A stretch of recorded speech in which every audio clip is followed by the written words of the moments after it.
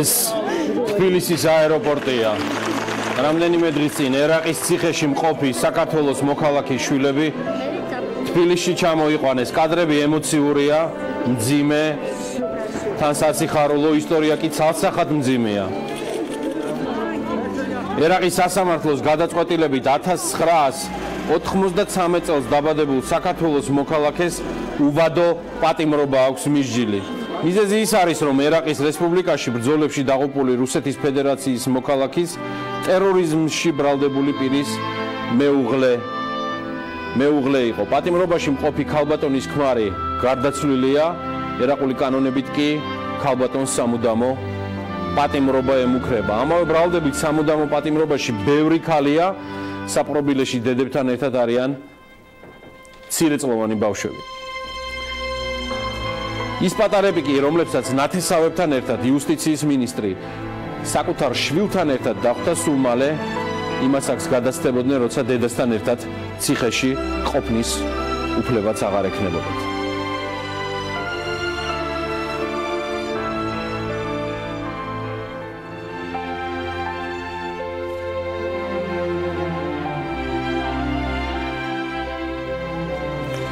ისტორია მძიმეა.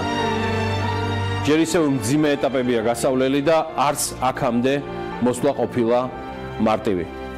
საქართველოს 25 წლის მოქალაქის ტრაგიკული ამბავი საქართველოს იუსტიციის სამინისტრომ ჩვენი ქვეყნის ელჩისგან გია ტაბატაძისგან 1 წლის წინ შეიტყო. სწორედ მაშინ დაიწყო პროცესი 2018 წლის 23 მაისს ბაღდადის ქალთა ციხეში იუსტიციის მინისტრი თავად ჩავიდა და როგორც ჩვენთვის არის ცნობილი, დაკავებული ახალგაზრდა ქალისგან მიიღო დასტური, რომ შვილები საქართველოში გამოგზავნას დათანხმდებოდა. ამავე ვიზიტის დროს საქართველოსა და ერაყის რესპუბლიკის იუსტიციის მინისტრები შეთანხმდნენ ბავშვების საქართველოში გადმოყვანასთან დაკავშირებით, ხოლო მომდევნო ეტაპზე საქართველოს მოქალაქე შინაგან სისხლის სამართლის საქმეზე გამოტანილი განაჩენის გადასინჯვის პერსპექტივაზე უკვე ერთობლივად იმუშავებენ.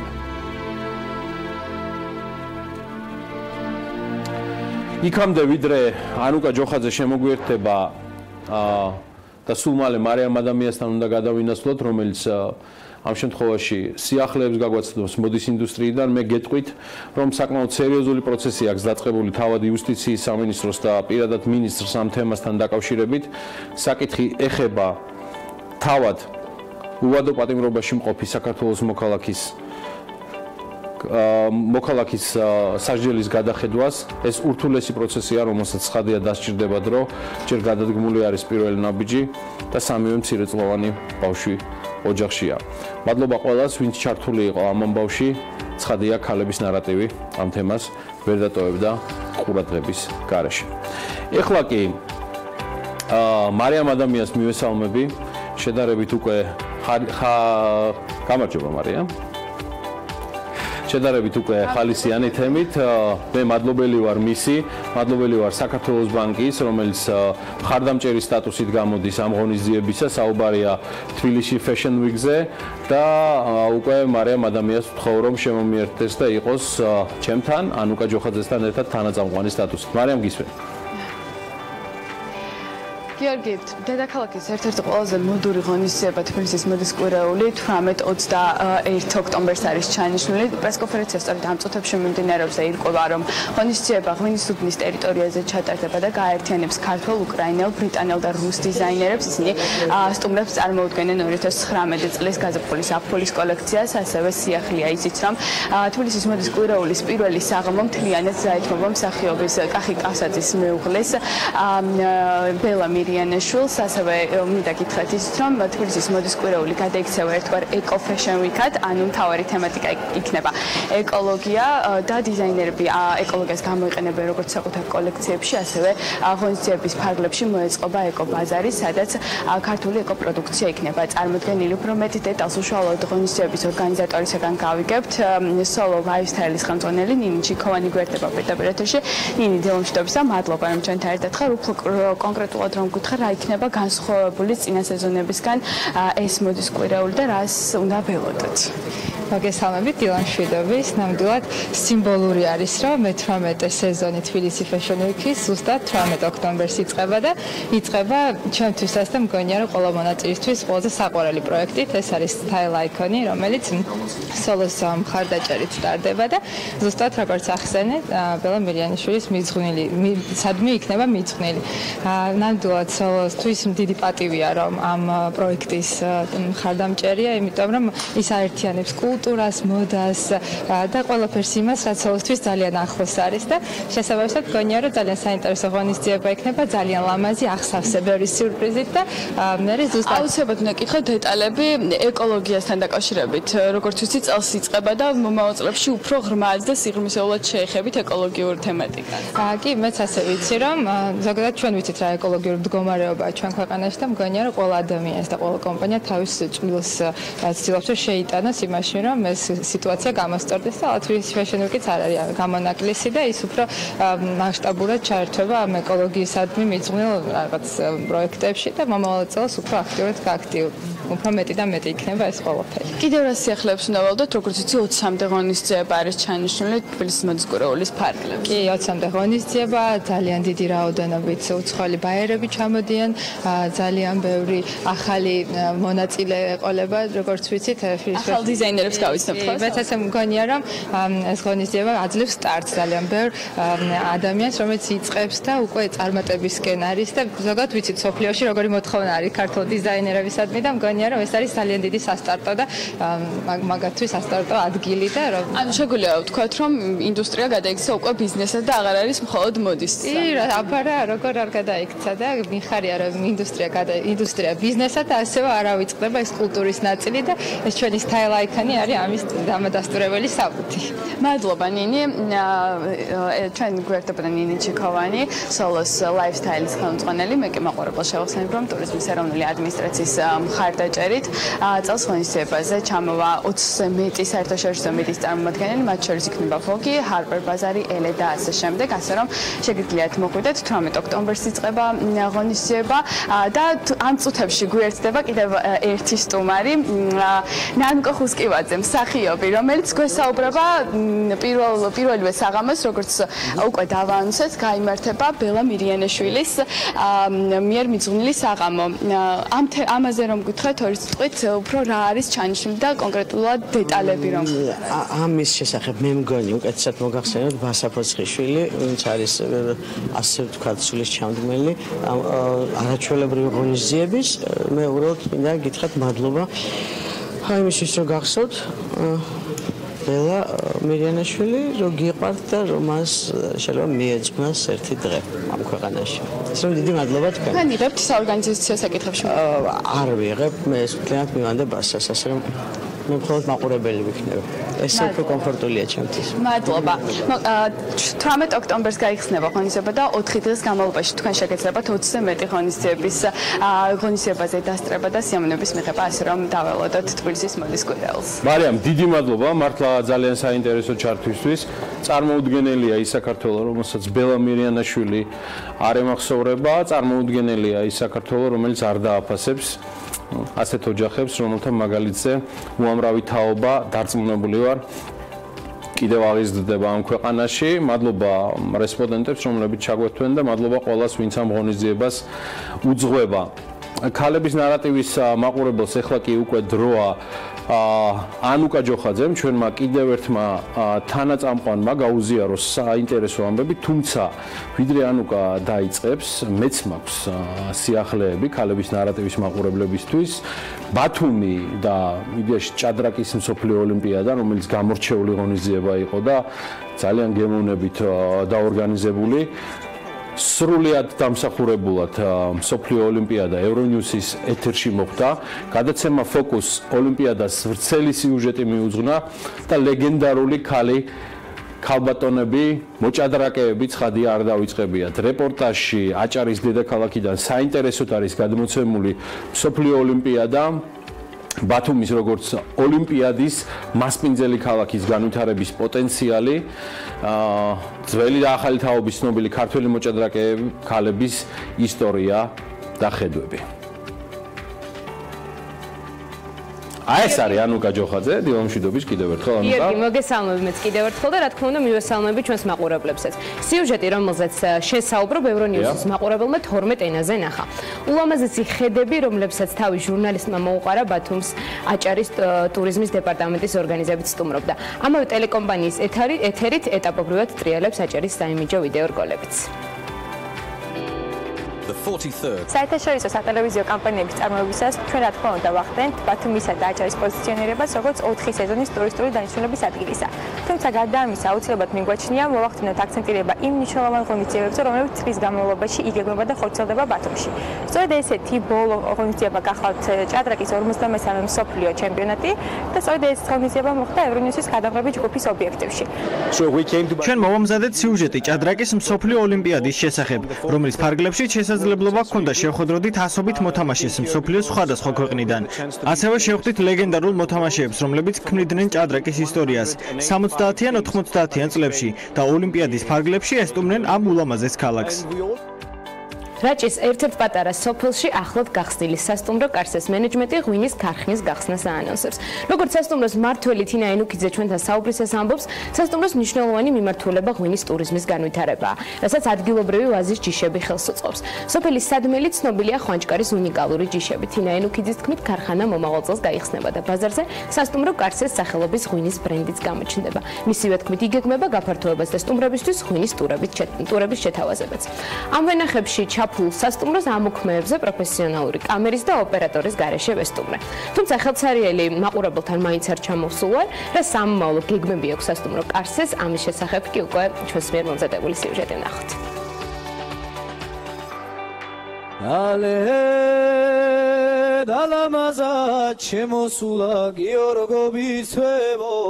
გიორგობის თვე ჯერ არ დამდგარა, თუმცა რაჭეში ჩასული სტუმრებისთვის შემოდგომის ფერები რთული შესამჩნევი ნამდვილად არ არის.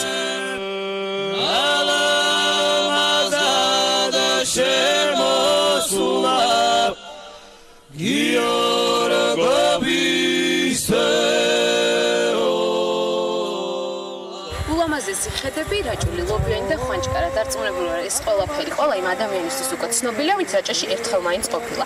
ეხლა ჩვენ მოვყოფებით რაჭის ერთ-ერთ პატარა სოფელს სადმელში, სადაც ჩვენი მასპინძელი სასტუმრო კარსე იქნება. ამბროლაურიდან სულ რაღაც 10 წუთის გზაზე ვენახებში ჩაფლულ სასტუმრო კარსეს შეხვდებით, სადაც მოხვედრისთანავე რაჭული ღვინის ხვანჭკარის სურნელი იგრძნობა, რომელთანაც იქ შექმნილი მყუდრო გარემო სრულ თანხვედრაშია. კარსე ერთგვარი კარიბჭია, რომლის კარიც ყოველი სტუმრისთვის ყოველთვის ღიაა. ჩამოდექი განი დაშივიჯო კარსე არის მოქართული სიტყვა და ნიშნავს კარიბჭეს, კარს და რეალურად ჩვენის დავარქვით, იმიტომ რომ გვინდა რომ ვიყოთ კარი რაჭულ სამყაროში, ანუ რაჭული ტურისტი ვითარდება, მაგრამ ჯერ ძალიან ცოტა სასტუმრო არის, რომელიც ამ მიმართულებით მუშაობს. ჩვენ გარშემო ძალიან ცოტა სასტუმროებია და ჩვენ ვცდილობთ რომ ვიყოთ ერთ-ერთი პირველი, რომელიც კარს გაუგებს რეალურად ჩვენ სტუმრებს რაჭულ სამყაროში. თავარი მიზანი რაჭის ტურისტული პოტენციალის წინ წამოწევაა, გვყვება სასტუმროს მმართველი თინა ენუკიძე. ამ ეტაპზე კარსეს 10 ნომერი აქვს. სტუმრებისთვის ხშირად მასტერ-კლასებიც ტარდება, რომელიც რაჭული ტრადიციული სამზარეულოს პოპულარიზაციას ემსახურება. არა დიდი იმედი გვაქვს, რომ რაჭული ტურიზმი თვითონ გავითარდება და უფრო მეტი საინტერესო ობიექტი შეიქმნება, რასაც ტურისტი დაინტერესდება და ჩვენც უფრო გავფართოვდებით და უფრო მეტ ტურისტს მივიღებთ. ქართველ ვიზიტორებთან ერთად კარსე ტურისტებშიც დიდი პოპულარობით სარგებლობს, რომელთაც განსაკუთრებით სადმელში წარმოებული ღვინო და ბუნება იზიდავს. შეიძლება ითქვას, რომ ეს სასტუმრო ერთ-ერთი ღირსეული სასტუმროა, ძალიან მყუდრო ნომრებით და ატმოსფეროთი, რომელიც ამ კარსეს ტერიტორიაზე ყოველ საღამოს იქმნება. განსაკუთრებით კი მაშინ, როდესაც კოცოთამ ვხდებით და რაჭულ ღვინოს ვაგემოვნებთ. სასტუმროს განვითარების გეგმები ვრცელია. სულ ცოტა ხანში სადმელში ღვინის ქარხანაც აშენდება, სადაც კარსეში მოყვანილ ყურძნის ღვინოს უკვე ბრენდის სახელი ექნება. იგეგმება გაფართოებაც და ტურისტებისთვის რაჭული ღვინის ტურების შეთავაზებაც. ანუ კი ძალიან დიდი მადლობა ვიდრე მაყურებელს და ბატონო. მინდა ვისარგებლო შემთხვევით და მადლობა გადაუხადო ამ სასტუმროს ჩვენი მასპინძლობისთვის და წარმატებები უსურვო, იმიტომ რომ რაჭას ბევრი ასეთი სასტუმრო სჭირდება ჩემი აზრით. სულ მცირედი დაელოდე ჩემს ეპილოგს, მე შენს მადლობას ჩემ ხმასაც დავუმატებ. მადლობა შენ არაჩვეულებრივი ნამუშევრისთვის, თან მობილური ტელეფონით მე ეს განსაკუთრებულად მეამაყება. ძალიან ბევრ სხვა თვისებებთან და უნარებთან ერთად, რომელიც ანუკის და BMG-ის გუნდის წევრებს აქვს. და ვიდრე დავამშვიდობები ხვალ დილამდე, საქმიანი დილის ეთერამდე მაყურებელს, პარიზის მერის ინიციატივაზე მინდა მოგიყვეთ.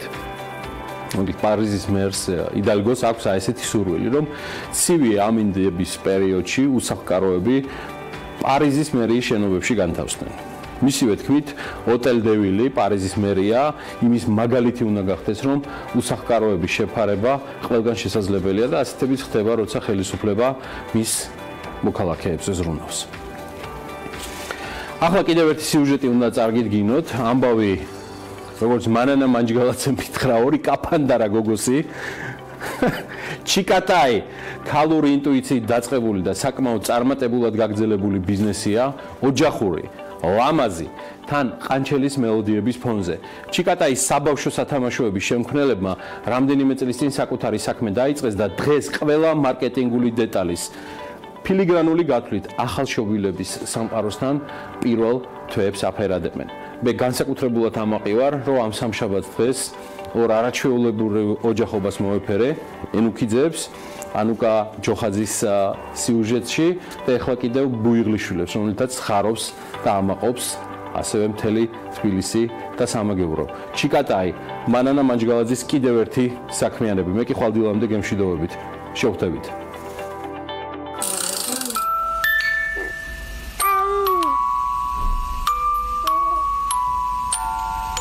ჯერ მხოლოდ 4 თვისაა, მაგრამ უკვე იცის ნამდვილი მუსიკის ფასი.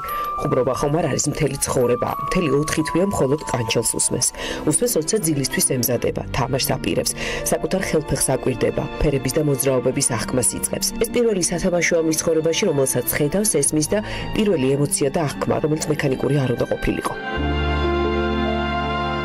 ზუსტად ეს იყო ჩიკატაის მთავარი მიზანი, როცა ბავშვებისთვის სათამაშოების დამზადება გადაწყვიტეს. ყველაფერი უნდა ყოფილიყო განსაკუთრებული: მუსიკა, ფერები, ნატურალური მასალა და ხელით ნაკეთობა, რომელსაც დამატებით კიდევ მოაქვს თავისი განწყობა. პირველი შეხება სამყაროსთან არ უნდა ყოფილიყო ჩვეულებრივი. ნიკოლაი მთავარი ჩიკატაია. ასე დაარქვეს მაშინ, როცა პატარა იყო და დედა სულ ერთი და იგივე მუსიკას უმღეროდა და ასმენინებდა. ეს გია ყანჩელის ყვითელი ფოთლები იყო. აქ ყველაფერი ნიკოლაის ირგვლივ ტრიალებს და მთავარი ექსპერტიც ის არის. ისე კი ჩიკატაი წეროა, ყურცასმენებით, რომელიც სულ უსმენს მუსიკას. ეს მელოდია, რასაც ჩვენი სათამაშოები უკრავს, არის მელოდია, რომელსაც უმღეროდი, როცა პატარა იყო, რომ ვაძინებდი და რაღაცა ძალიან დადებითთან ასოცირდება და ჩემთვის ყოველთვის. ეს იდეა წამოვიდა ჩემი შვილისგან, რაღაც ისე დაემთხვა, აეწყო. ყველაფერი ზოგადად ჩემთვის მის გარშემო ტრიალებს. პირველი ხანგი მნიშვნელოვანი ამბობს თაკო და იმ დღეებს იხსენებს, როცა ძალიან უნდა ქონოდა თავისი საკუთარი საქმე. მაგრამ არ იცოდა რა და ერთმშვენიერ დღესაც, როცა გაიღვიძა, მიხვდა რა უნდა გაეკეთებინა, მაგრამ როგორ უნდა დაეწყო და საიდან არა. ამიტომაც ამბობს, რომ ეს ყველაფერი ინტუიციით შეიქმნა და მთლიანად ოჯახური ბიზნესია. იმდენად მინდოდა რომ გამოსულიყო, რომ რაღაცა მივენდა ინტუიციას და შეიძლება ითქვას, რომ ანუ ჩიკატაი არის ინტუიციაზე დაფუძნებული ბიზნესი თავიდან ბოლომდე, იმიტომ რომ არ ვიცოდი რას ვაკეთებდი. ალბათ იმიტომაც გამოვიდა, რომ არ ვიცოდი რას ვაკეთებდი და როგორ უნდა გამეკეთებინა, იმიტომ რომ ცოდნოდა ეს ყველაფერი შეიძლება არც დამეწყო. არც გათვლა და არც გეგმა, მაგრამ იყო ძალიან დიდი სურვილი. ბევრი სირთულე და ამ დაბრკოლებების თანმიმდევრობით გადაწყვეტა და ის სწორი მიმართულებებით, რაზეც მთლიანად დაეწყო ჩიკატაის ბიზნესი. პირველი და გამორჩეული იყო მუსიკა და ის მხარდაჭერა, რომელიც გია ყანჩელისგან წამოვიდა. ჩიკატაიმ ნებართვა კომპოზიტორისგან სრულიად უპირობოდ მიიღო მაშინვე, როგორც კი ბატონმა გიამ სათამაშო სპილო დაინახა, რომელიც მის მელოდიას უკრავდა. პირველი ნამუშევარიც მაესტროსთან დარჩა. ყოველგვარი პირობის გარეშე მოგცეს ნება, რომ გამოგვეყენებინა ეს მელოდია, იმის გათვალისწინებითაც, რომ ჩვენ ახლა დავიწყეთ და რაღაცა დაიყო და ახლა ვიდგამდით ფეხს, რისთვისაც უზომოდ დიდი მადლობა მინდა გადაუხადო მათ, იმიტომ რომ მათი დამსახურებით ეს პროექტი შედგა. როცა პატარებთან გაქვს საქმე, ყველაფერი ლამაზი და საინტერესო უნდა იყოს. ამავე დროს უსაფრთხო და ნატურალური. ჩიკატაი ამ პრინციპებს პირველივე დღიდან იცავს. ხარისხი ჩიკატაის პასუხისგებლობაა. ქსოვილი, რასაც ვიყენებთ, არის 100% კოტონის. შიგთავსი არის ანტიალერგიული სინტიფონი. მექანიზმი, რაც დევს პატარა სათამაშოებში, ანუ ესეც მორგებულია იმაზე, რომ სათამაშო გაირეცხოს და ირეცხება დაზიანების გარეშე. ჯერი განხორციელებაზე მიდგა და საჭირო გახდა თანხები. ეს უკვე თაკოს მოქმედი სამსახურის დამსახურება. თუ კი პირველადი პროფესია ფსიქოლოგია მას სწორი აქცენტების დასმაში დაეხმარა, მეორე პროფესიამ მას უკვე მატერიალური მხარდაჭერა გაუჩინა. პირველი ინვესტორიც მისი ბონუსი აღმოჩნდა. ის პოინტის გაყიდვების მენეჯერი საკუთარი ბიზნესის ინვესტორი გახდა, თუმცა ეს ნაბიჯ-ნაბიჯ ხდებოდა. ჩიკატაი 11000 ლარი დაჯდა და ზუსტად 1 წლის შემდეგ კომპანიამ დანახარჯი მთლიანად ამოიღო. ეს თანხა, ანუ ინვესტიცია ამოვიღეთ სრულად, თუმცა არის ანუ განვითარების გეგმა გვაქვს, რასაც ანუ ესე მოგებას არ ვიღებთ და ვატრიალებთ ამ თანხას. ანუ ესე ჯერ დიდი გზა გვაქვს გასავლელი იმისთვის, რომ ვთქვათ, რომ აი ჩვენი პროექტი ანუ შედგა. თაკო ფსიქოლოგია ეს პროფესია მის პროდუქტს ეთყობა. ზუსტად გათვლილი დანიშნულება, მუსიკა, სიმშვიდე, ესთეტიკა, მაგრამ არ ნაკლები ამაგი აქვს ჩიკატაიზე დედას. დეტალები, იდეალურად შერჩეული ფერები, ფორმები, დიზაინი, აქ უკვე არქიტექტორის ხედვა მიიმუშავა. შეთანხმება ასეთი იყო, დედას მხოლოდ უნდა აეწყო სათამაშო და დიზაინი შეერჩია. საბოლოოდ აღმოჩნდა, რომ ყველაფერი ის იყო. მაგრამ ის ნამდვილად არ ვიცი რა გამოვიდა და რაც შეეხება თვითონ პროდუქტის შექმნას თავიდან ბოლომდე ჩემი კერავს ყველაფერს.